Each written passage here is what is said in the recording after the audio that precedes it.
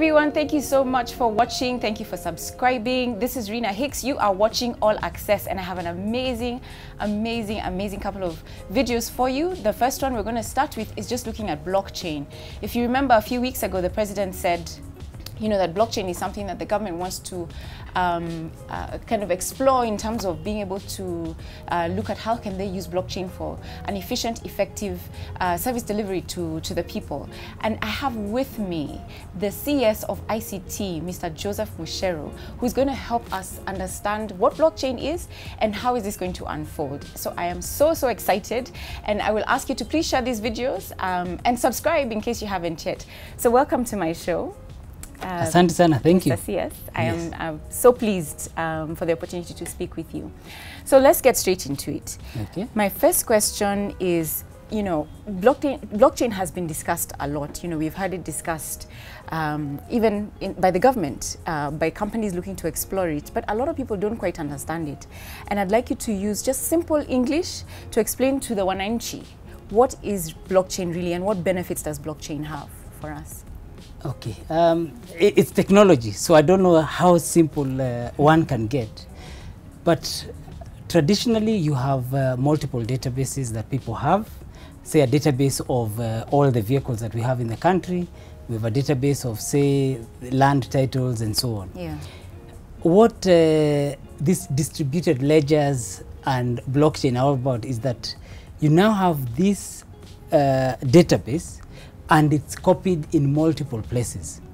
And then on a real-time basis, it's updated so that it's the same everywhere. So you have, they call them nodes. You have different nodes. And that means that if somebody tries to hack one or tries to change something in one, so long as the others know what the true state is, that will not be relevant. So you cannot cheat the system as much. So from a layman's perspective, you own a piece of property, you have your title deed in place. Even if someone now goes and tries to change that title deed from, say, Rina to Mucheru, because Mucheru has been able to hack, unless you take now over more than 50% of all the nodes that are there, you cannot make that change. So it means that the person will still remain the owner. Now with blockchain, it's really a ledger where you've got records of all the transactions and changes that are being done. So it creates transparency, which means if you bought that land and you got it from so-and-so, the record will be there and it's immutable. It cannot be deleted, it cannot be changed, and it means then it creates a lot of transparency.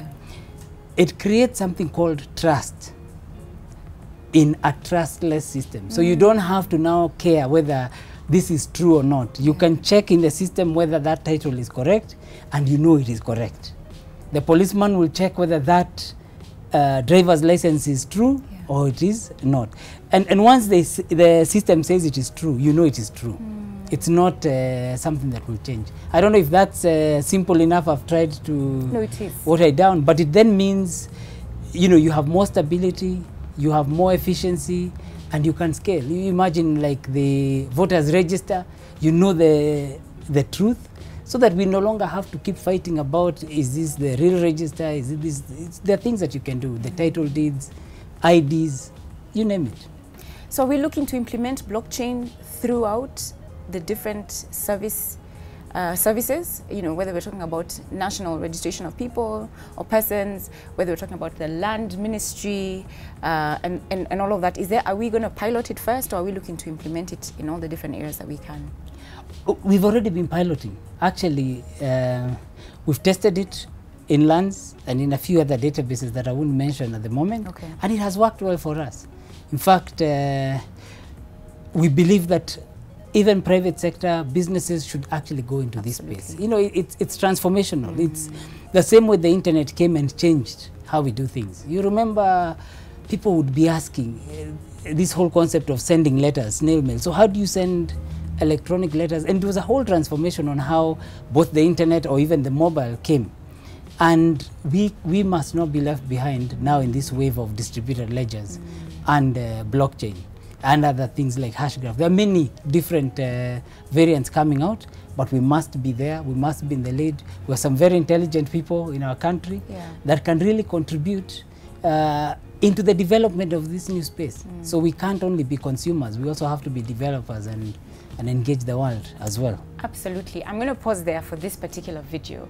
Thank you so much, guys, for watching. I think this is important to understand. Somebody said to me that blockchain is going to do to us and to industries what the internet did to post offices. So it's going to transform the way that we carry out business and the way that we have life as we know it. And so it's important to pay attention, and those of you who are in IT, this is something you need to improve your skills in as we proceed. This is Rina Hicks. Please subscribe if you haven't, and share these videos to others so that they can learn something. Keep watching, and this is MoneyWise.